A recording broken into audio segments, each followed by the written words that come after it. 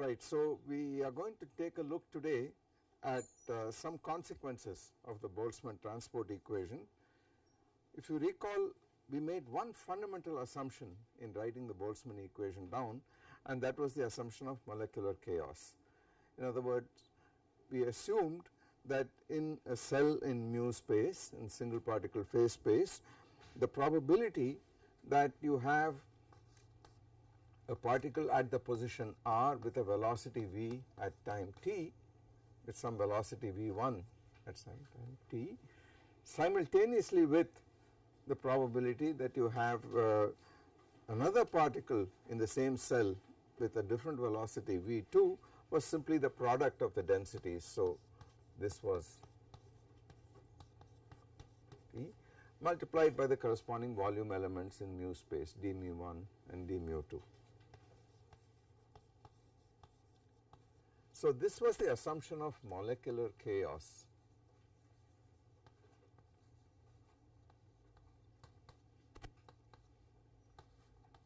Assumption. That together with binary collisions led to the Boltzmann equation, the transport equation. So this plus binary collisions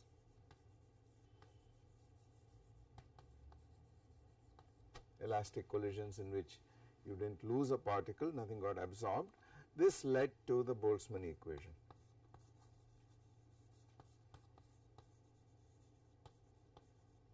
Boltzmann transport equation. In kinetic theory, it is usual to call the Boltzmann equation the Boltzmann transport equation, because as we will see very briefly today, you can extract transport coefficients from the Boltzmann equation, such as the diffusion coefficient, the coefficient of thermal conductivity, electrical conductivity, and so on, viscosity, etc. So they can all be computed for whatever system you are looking at, in this case a dilute gas, from the Boltzmann equation with a very systematic procedure. Okay. The catch was that the Boltzmann equation was a nonlinear integro-differential equation in this function f. So that is what made it practically impossible to solve analytically, and then there is a huge literature which over the last 100 plus years has been devoted to trying to develop systematic approximation procedures for going further and further with towards the exact solution of the Boltzmann equation. Okay. Now we are going to look at a very oversimplified version of it today very briefly, but I would like to go over again, since it is so important to the foundations of statistical physics, I would like to go over again some of the key steps that we went through in deriving the Boltzmann equation. I am not going to give the derivation again, I am just going to call attention to what are the features of this equation. So if you recall, the equation itself said that delta f over delta t for a particle with velocity v1, say some arbitrary velocity v1. So by f I mean f of r, v1 and t, plus v1 dot del in position space del r times this f, plus if you had an external force of some kind, then that force f over m dot gradient in velocity space on f. This is a differential operator acting on the v dependence of f. This was equal to the famous collision integral, which is delta f over delta t. I use delta f over delta t just to define this collision integral here through this equation here. This has got the dimensions of f divided by time, which is why I call it this, but very often in textbooks you would see it is called the collision integral, that is it, and a separate symbol is used for it altogether. And this collision integral, under the assumption of binary collisions, that was equal to this thing here, was equal to an integral d3 v2 for our scattering geometry, integral d sigma, which depended on omega, and now let me explicitly write its dependence also on the relative velocity, the magnitude of the relative velocity u times f, we had a strange notation, f2 prime F1 prime minus F2 F1, the standard notation, where the scattering geometry, just to recall to you once again, was V1 and V2 coming in, the initial states, and then going out with velocities V1 prime and V2 prime. And for instance, F2 prime was identically F of R, V2 prime, T, etc. So the four velocities involved in the collision, V1, V2, V3 and OS, and of course this quantity U was mod V2 minus V1, which is also equal to mod V2 prime minus V1 prime. The scattering cross section is dependent on where you are looking with respect to the incident direction V1 and this quantity here U, which is the relative velocity. Okay. So this equation, as we can see here, is a nonlinear integral differential equation for this unknown function f. That is what creates the problem. Okay. Of course, we know that certain quantities are conserved in this collision. We know that the total momentum of the system is conserved. We know that the total energy, kinetic energy, is conserved, and those will have to be put in. We also know that the total particle number is conserved. So no particles are going out anywhere in this gas, they are all in there. So at any given time, if you integrate this f, the normalization was integral d3r, integral d3v, which is what I called d mu in mu space. This multiplied by f of r v t at any given time, this is equal to the number density n, the number of particles per unit volume.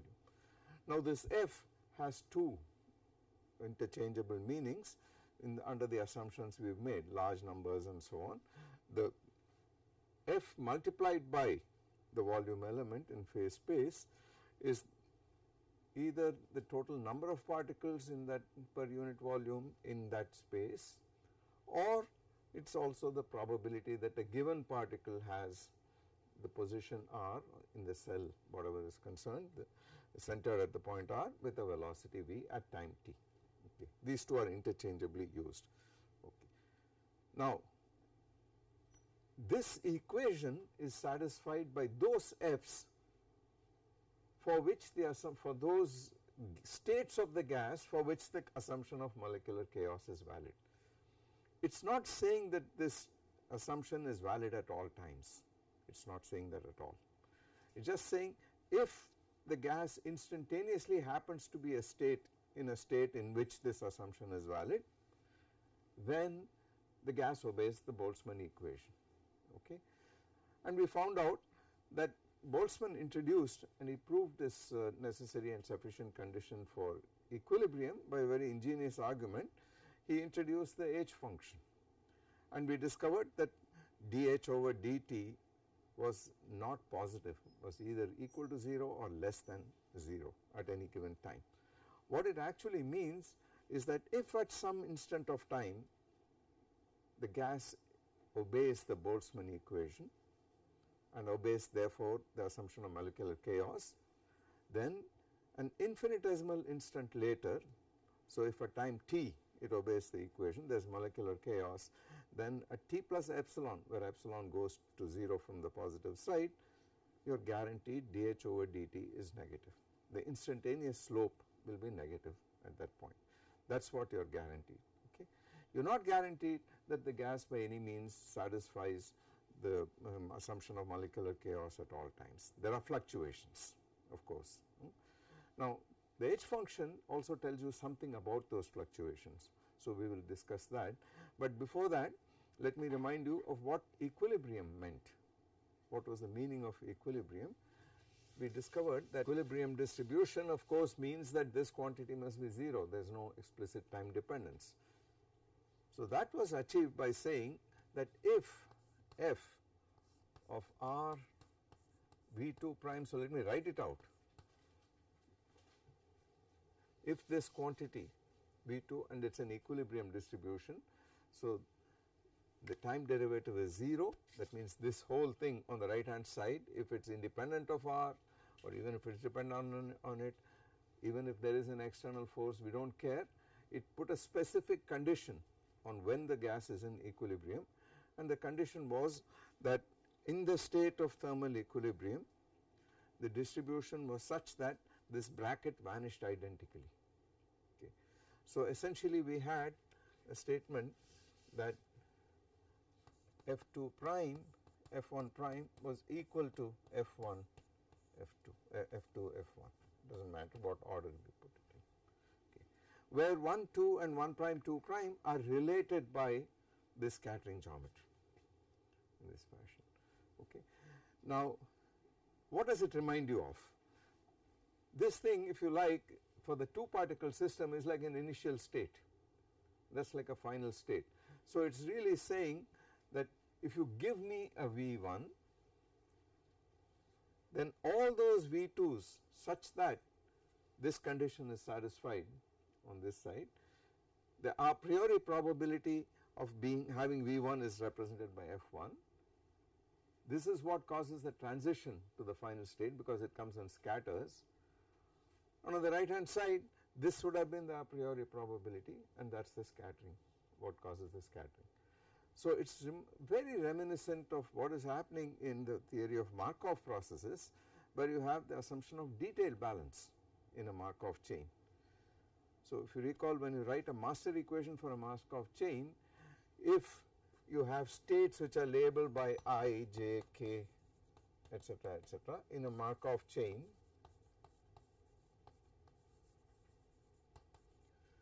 and you say that P sub I is the a priori probability that the system is in the state I, then Pi multiplied by the transition probability for I to go to some j, and that is equal to W j I.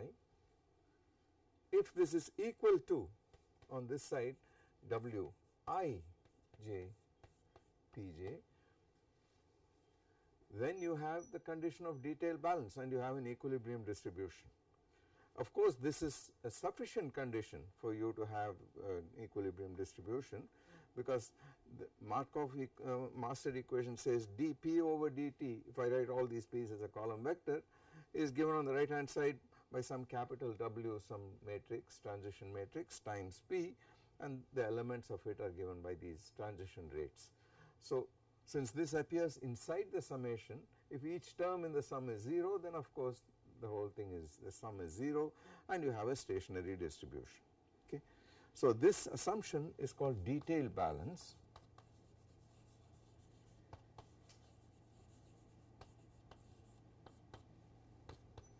Because each pair of states satisfies this condition here. There is no reason why that should be the case for equilibrium. But if it is so, then then you have an equilibrium distribution.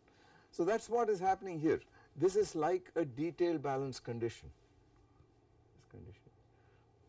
And now in this situation, in this physical system, this dilute gas, what the Boltzmann equation, what Boltzmann's proof of necessary and sufficient condition for equilibrium being this says is that you automatically have detail balance, that as t tends to infinity, any distribution you start with will tend to a unique equilibrium distribution which satisfies this detail balance condition.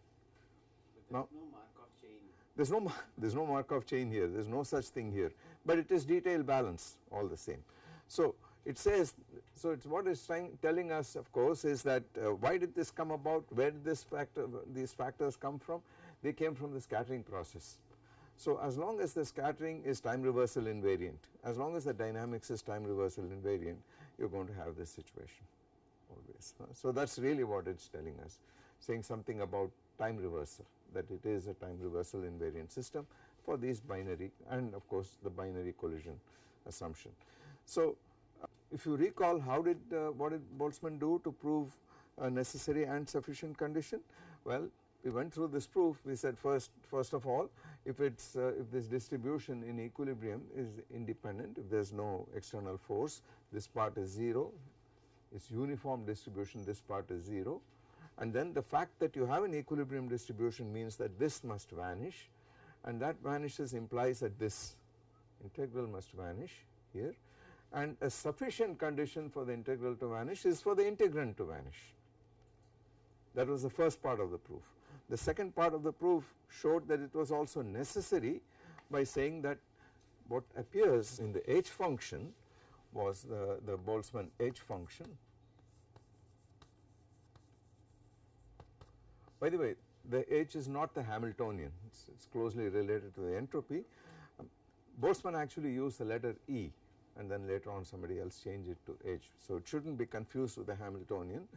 This function was for any distribution whatsoever, doesn't have to be a distribution which satisfies the Boltzmann equation at all.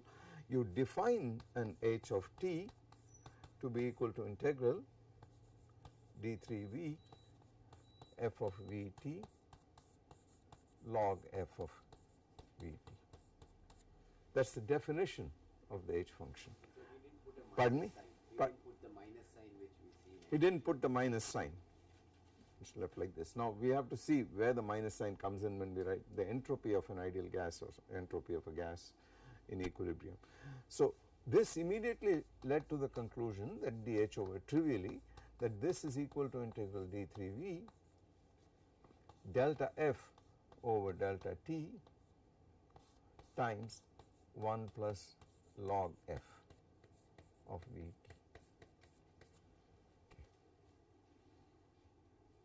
And now the statement was that if this vanishes, if you have an equilibrium distribution, there is no time dependence, then this vanishes.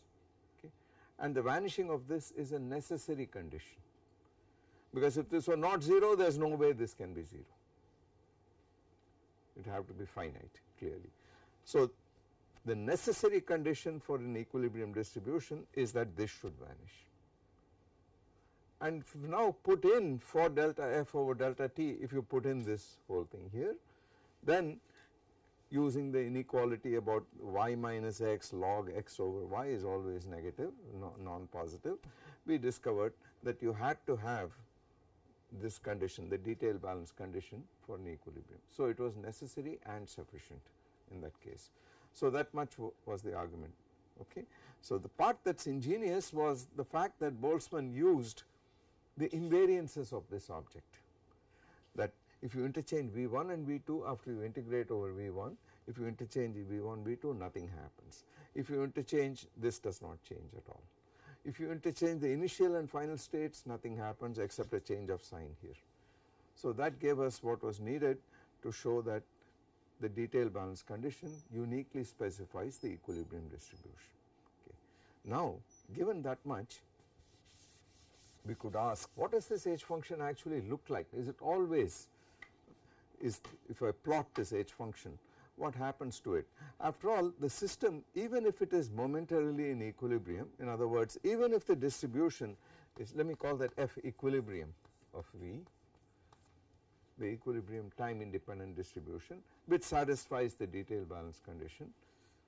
If you say that this system is momentarily in this state, it does not remain so, because collisions knock it out of that state instantaneously practically, right. So the system is always getting knocked out of equilibrium, but it is being restored. The equilibrium is, in some sense, overall there is an equilibrium, right. So this is how statistical mechanics, the same molecular fluctuations or collisions that knock you out momentarily out of a state of equilibrium also help to restore this equilibrium. There are connections between fluctuation and dissipation which help you to restore this, right. So there is a interesting proof which tells you that if momentarily the system is, if you plot this H of t versus t and momentarily it is at a value here, then if the system obeys the assumption of molecular chaos, if f of v comma t at this instant of time satisfies the assumption of molecular chaos, then you are guaranteed that the H function will decrease. The local slope will be negative. That is all you are guaranteed. Okay. But there is an interesting argument due to Francis' law which also says that when the system is in this state molecular chaos assumption is valid in this state, momentarily it comes down, right. But the argument is that if you now reverse all the velocities in this state at this point, you are still in a state of molecular chaos, nothing changes. That has something to do with correlation between pairs of particles, and that is independent of whether the particles have positive velocities or negative or whatever, have velocities completely reversed or not, it does not matter. But then it also implies for that gas too, with all the velocities reversed, you still have this negative slope. But the future of that reversed gas is the past of the present gas. So that in a few lines you can show that at this point, if in the next instant you were going to have molecular chaos, the slope would have had to be positive. Okay. There is a delicate argument here, it involves actually implementing the time reversal operation, but in loose words what it means is exactly what I said, that if you are in a state of molecular chaos at any instant of time, then at that instant of time the H function is at a local peak, but the function itself is fluctuating. So it is going zigzag zigzag in this fashion. What you are guaranteed, and there is nothing which says that this function must have a continuous slope, does not say that at all. So the slope can and does jump discontinuously, although the function is continuous. All it says is these points at local peaks you have molecular chaos at these points. It does not even say that all local peaks must be states of molecular chaos. It only says if you have a state of molecular chaos you have to be at a local peak, that is all it says. Okay. But there are fluctuations about it, and what statistical mechanics does is precisely to calculate what these fluctuations do at this point. Now the other point is, suppose you are in a rare state, you prepare the system in a rare state, it will relax back to this state, and what it will do is, if you are in a state like this which is far away and H is itself actually fluctuating like this, but then it finds itself there, then it will come down, it will relax back and go back, but it will do so in this fashion. And it will fluctuate back into this little range in which the system is approximately got an equilibrium distribution, differs from it infinitesimally, but there are always local fluctuations. Okay. So it is not that the system is always in a state of thermal equilibrium, even if you are in thermal equilibrium on the average. So this H function, the Boltzmann equation is that solid curve, is a continuous curve there, is the smooth curve here. So it is giving you something which is an average already, and there are fluctuations about it, and you need these fluctuations. For instance, you know that the sky is blue because of molecular scattering. It is happening because of local density fluctuations. If you did not have those density fluctuations, you won't have the sky colored blue at all. So this scattering, especially during and this becomes very these fluctuations become very pronounced near critical points, which is what we are going to study next, and that is where you get phenomena like critical scattering, critical opalescence, etc.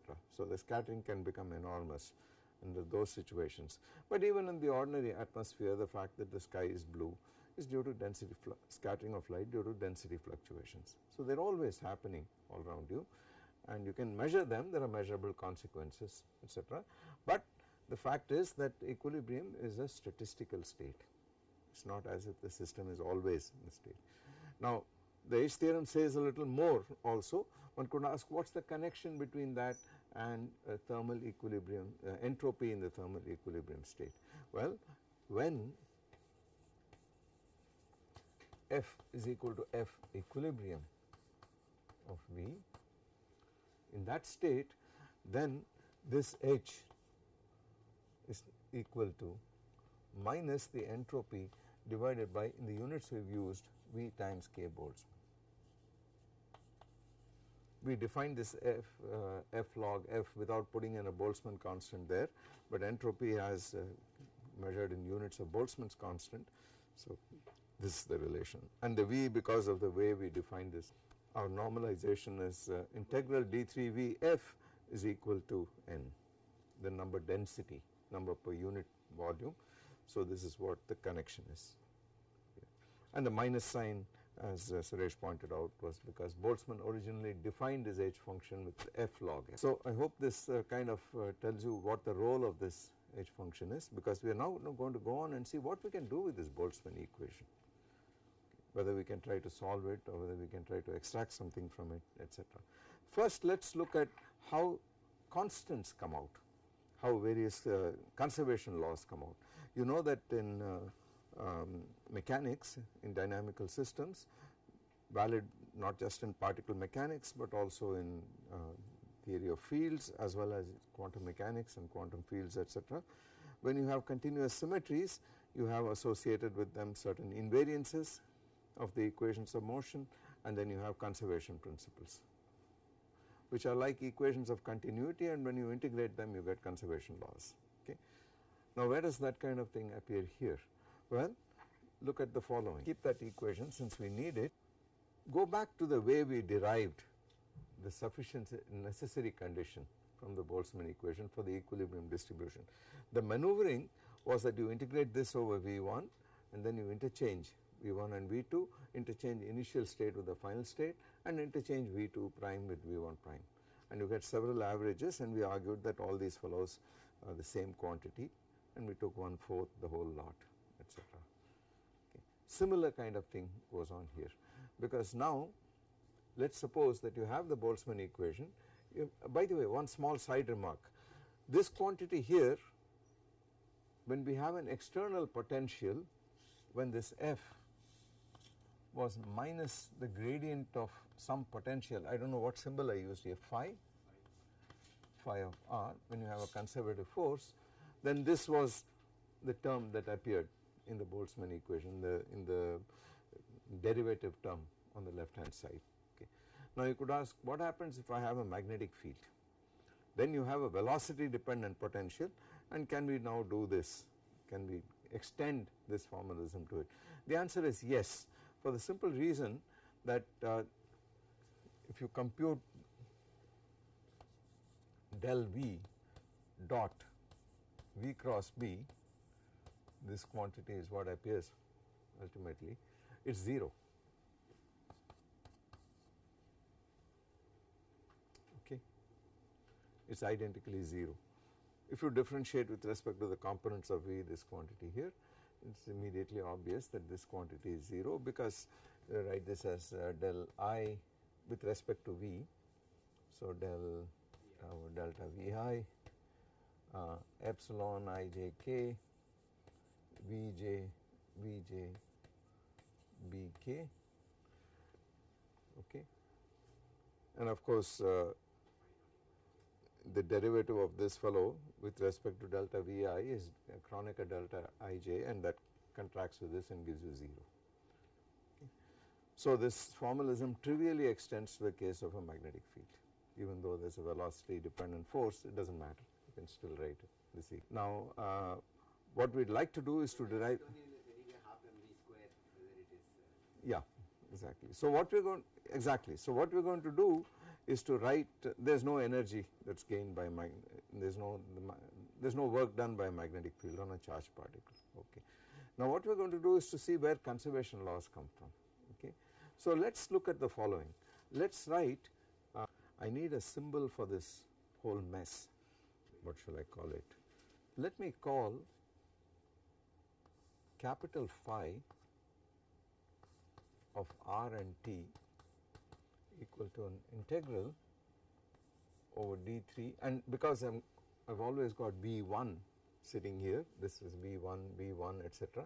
This is B1. Okay. So let me call this B1. Some function little phi of B1 times f of r B1 t. Let me define. Okay. It is like a moment of this distribution. with respect to the V variable. If I put phi equal to 1 or V squared, V cubed, etc., I get the moments of this distribution, but it could be an arbitrary function of V in this fashion. Right. If I plug that in here, multiply both sides by little phi of V1 and integrate over all values of V1, okay, what happens? So let us do d3 V1 phi of V1 f of R V1 t, this guy here, and the first term is, well, we can write down the first term directly. It is delta over delta t phi of R and t, that is this term here, plus, what should I write? Think of what is the most notationally the simplest way to do this without messing around.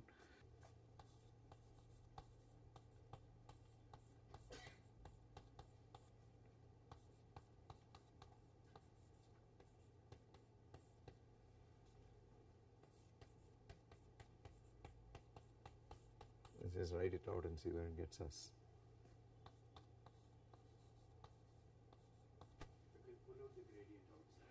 I can certainly pull this fellow out, that is true, but I want to be a little cautious. I want to be a little cautious. Well, bear with me for a minute. I want to be a little cautious. I do not want to. So, phi of V1 out here, and then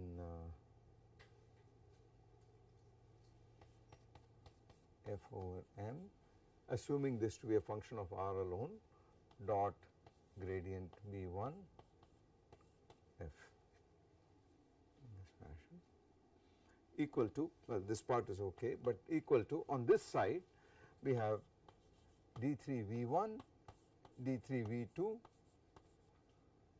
d sigma, let me just forget about this stuff for a moment, d sigma, and then phi of V1, u, and all the rest of it on this side. Okay. Now let us come to terms with what is going on here. In the absence of an external force, this is 0, no external force.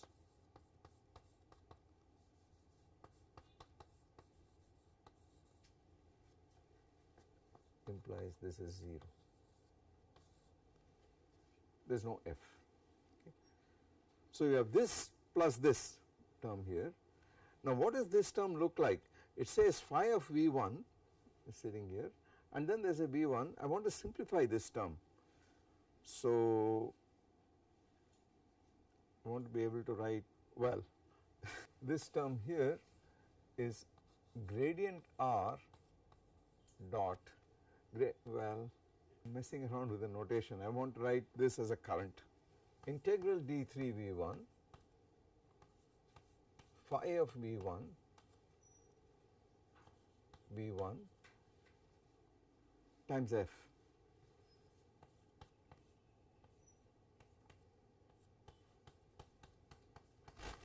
This quantity here is a vector quantity,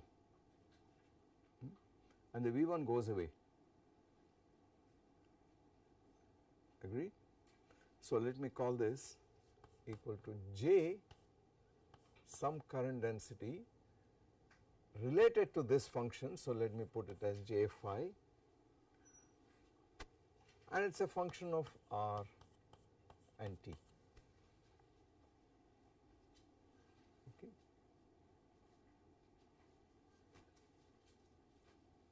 And am I right in calling this del dot J?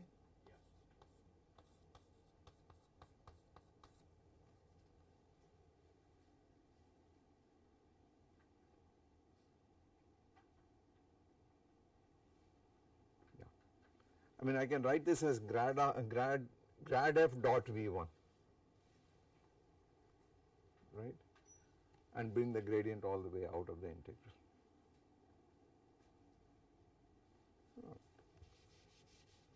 the point that I put this as V1 and then take this grad outside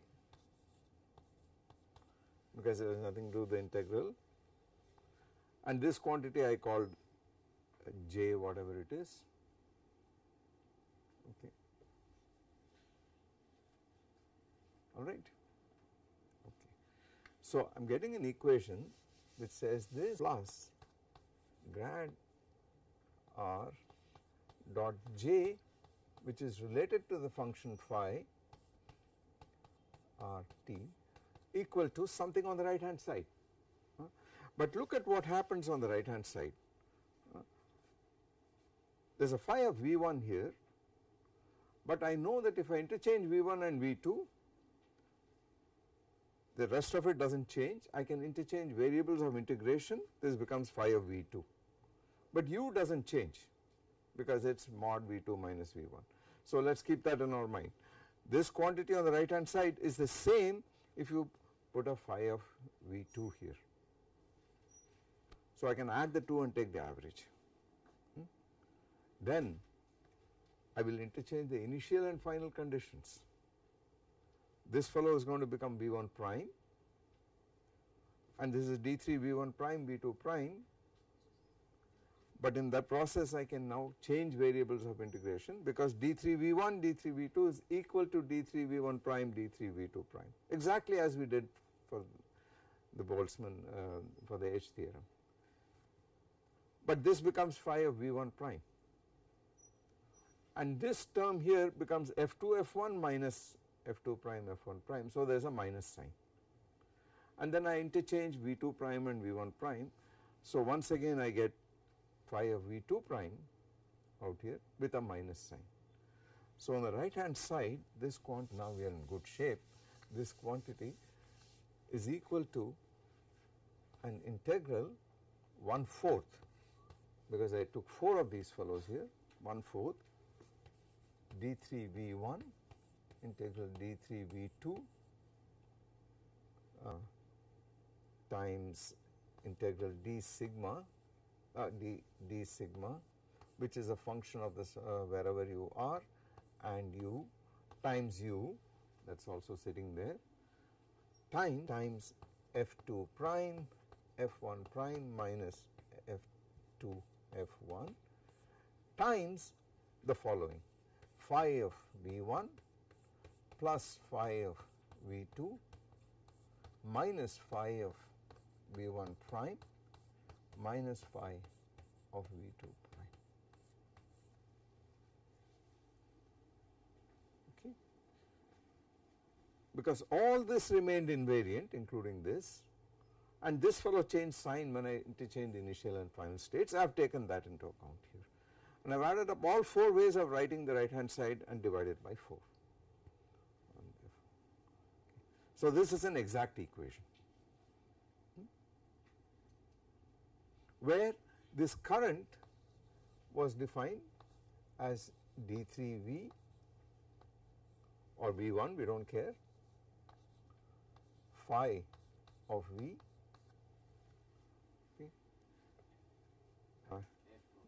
times F of R, V and T. So this is identically is equal to that. This looks like a conservation law if the right hand side was 0.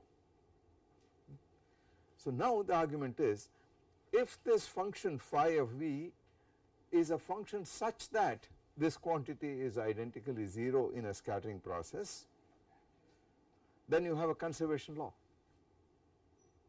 automatically, right. So now you turn it around and say, if phi of V is such that phi of V1 plus phi of V2 is equal to phi of V1 prime plus phi of V2 prime, then delta capital phi of RT over delta T plus the divergence with respect to R, the usual divergence of J phi of RT equal to 0. That is an equation of continuity.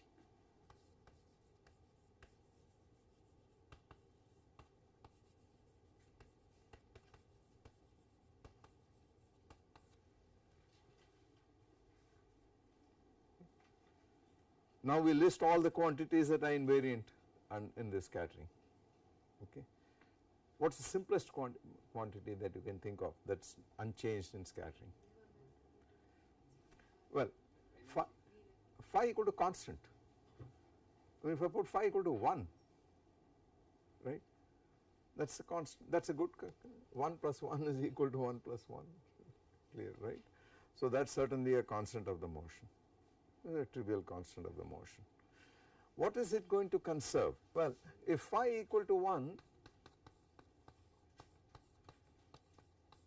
if phi of v, if phi of v is equal to 1, then the corresponding phi of RT equal to integral d3 v1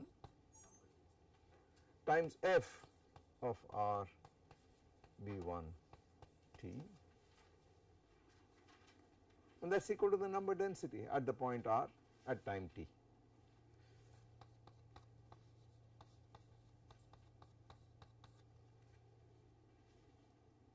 Okay. So our first conservation principle is the conservation of number, of mass, if you like, of matter, right. So this is immediately going to tell us that delta n over delta t is a function of R and t.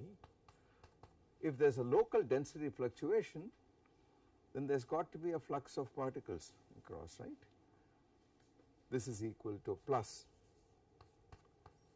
del dot j of RT equal to 0, where this j of RT is equal to, and now all we got to do is to plug in the formula for what this j was.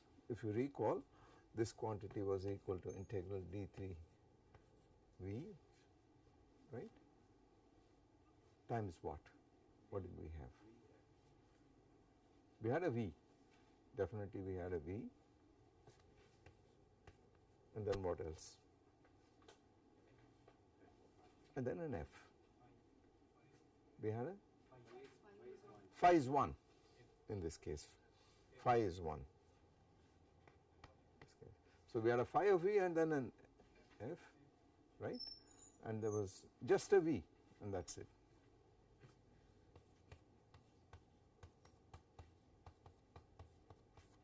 What is this representative of? We have been careless a little bit about putting in dimensional quantities like mass and so on. We should be a little careful, but it's okay as it stands. What does it represent? This is the momentum current. Apart from a factor of m, this is the momentum current. So this is the usual continuity equation for matter.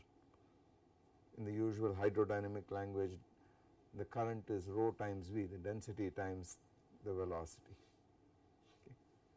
And that is exactly what you have here. Density, so that is the equation of continuity for number density. Okay. What happens if you put phi equal to the energy? Incidentally, there is one more thing that is conserved. I never said that phi has to be a scalar. It did not have to be a scalar. I got to be a little more careful about how I manipulate these vector symbols, but phi could have been a set of 3 quantities, a vector, components of a vector, v itself, because I know that in a collision process, I know that in this process, if since it is equal masses, v1 plus v2 equal to v1 prime plus v2 prime, component for component, right. So certainly that is going to be again a conservation principle here, right. And what are we going to, so we put phi of v equal to v itself, and in deference to notation let us put a vector there. Then this fellow is a vector out here and it is equal to v. So this is the momentum, if you like, and each component of it satisfies a continuity equation. On the right hand side, this j would now become a 2 index object, because for each component, each of the components of phi you are going to get, since you are going to integrate with the phi here, there is going to be a vi vj on the right hand side. So you are roughly going to get something like delta over delta t. Now fix these factors, I have not looked at it carefully enough. So d3v f of rvt vi, any index I, is going to plus, this is going to look like some del I, some current j ij equal to 0, where this thing is going to involve an integral d3v vi vj f of rvt.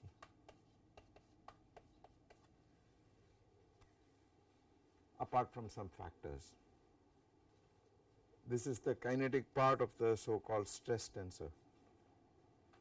Okay. What happens if I put phi of v equal to half mv squared? That is the energy, right. Then there is going to be an energy flux density on this side. So I leave you to write down that equation. So there are basically 5 conservation rules that we can write down immediately. Phi of v equal to 1 for the number, then phi of v equal to v, that gives you 3 more for the momentum current, and then you have for the kinetic energy 1 more. So the choices are phi of v equal to 1, phi of v, a vector equal to v itself, and phi of v equal to half mv squared. And they will give you the corresponding current continuity equations. From those continuity equations you can extract the transport coefficients, such as the diffusion coefficient, viscosity, thermal conductivity, electrical conductivity, etc. If it is charged, then electrical conductivity, and so on. And then you put a magnetic field, you can construct the Hall conductivity, etc. So the business of kinetic theory is to compute all these transport coefficients, and they would follow from several conservation principles in this fashion. Now let us turn to what happens to the Boltzmann equation itself, and I would like to make I would like to complete this. So I would like to make some comments on this on the solution of the Boltzmann equation in the simplest case. So let me schematically explain how this is done, or maybe defer this till tomorrow since I have already run out of time. Basically the point is, let me just say it in words, the point is that you have an equation for this quantity f of r v t,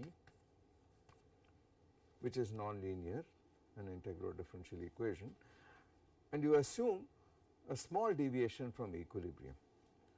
So you write this as basically equal to f equilibrium of v, which satisfies detail balance, plus a correction, a small correction, which tells you how far away from equilibrium you are in the distribution sense. So you write plus a g of r v and t. Okay. And now put this into the Boltzmann equation. This portion, of course, the delta over delta t does not act on it at all, the left hand side is 0 for this portion. This portion will be acted on the left hand side, and on the right hand side you are going to have a product of 4 of these guys, 2 at a time, and a difference. So you write this for v1, v2, v1 prime, v2 prime, and then take f2 prime, f1 prime minus f2, f1.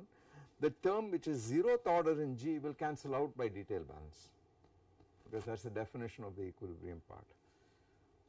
And what will be left will be combinations of F's, one F equilibrium with a G, with a different index. Then you put in delta functions in V to take out a G common with some given variable, and then delta functions to fix what the actual velocity argument is for each of these.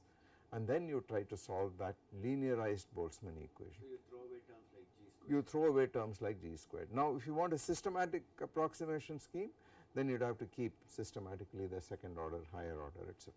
But the linear term itself is hard enough, and what I will do tomorrow is take the time to actually write this expression out, and then we will see how to extract transport coefficient from it. In particular, we would like to see if we can touch base with what we did earlier with the Langevin equation for diffusion. For instance, we had a formula for the diffusion constant in terms of the friction constant, temperature, etc. We would like to see how that comes out, or if at all it does, from the Boltzmann equation. We also had a Fokker-Planck equation for the velocity, conditional velocity. Now there we made assumptions about the mass of that particle, Brownian particle, being much bigger than the rest of it, the molecular mass. We have made no such assumption here.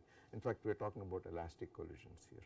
So we would like to see how this differs from that and what happens. And what happens in the simplest approximation. We linearize the Boltzmann equation and make a lot of simplifying assumptions, essentially saying there is no positional dependence, everything is uniform distribution in space, and only the velocity is distributed, and let us see what it does, what it gives us. So we will go through that.